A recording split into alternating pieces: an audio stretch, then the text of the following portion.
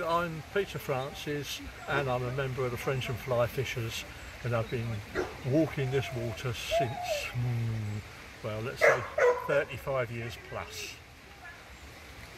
We monitor the insect life to give us a good idea of water quality and to maintain the water quality, because we did have a pollution incident in 2002-2003 when everything insect life was killed for 12 miles from downriver.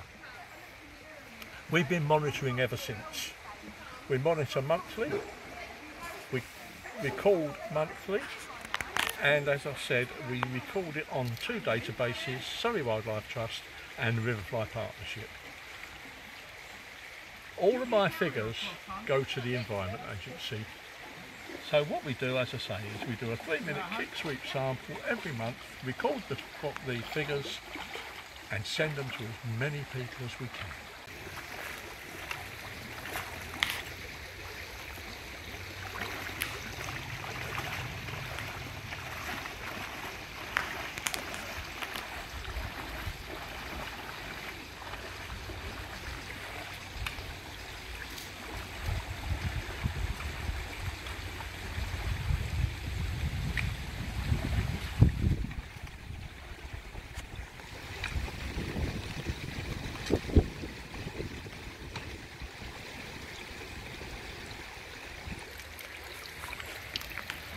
Oh, uncased caddis, that's an important one, that one.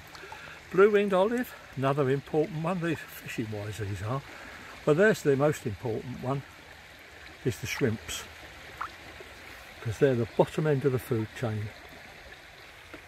When you do the net and kicking in the river, you do it for 3 minutes. It's a set example, set sample. You do 3 minutes, and then you count what you've got at the end of that 3 minutes, and you divide them into their different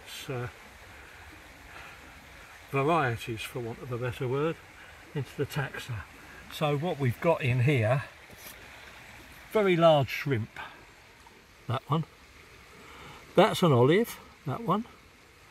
That's a blue-winged olive. Now the difference between the olive and the blue-winged olive is, when you look at them under a glass, you can see straight away. The gills have a different arrangement. If you look at that one, it almost looks as if it's got a waist. Like it goes in and then comes back out.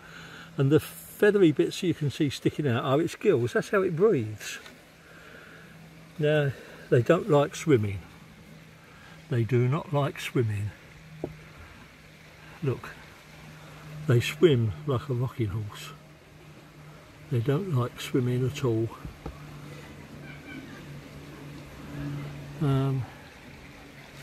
That's a caddis there. Now I don't know whether it's got a lodger, but that case is made up of little grains of sand all glued together with saliva.